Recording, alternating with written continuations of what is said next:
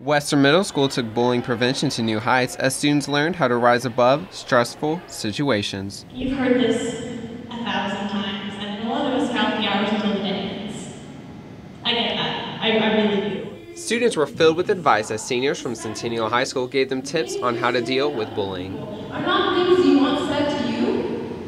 Don't say them. Simple as that. They took their message out to the field. Soon after, floating specks filled the sky, representing the school's initiative to black out bullying.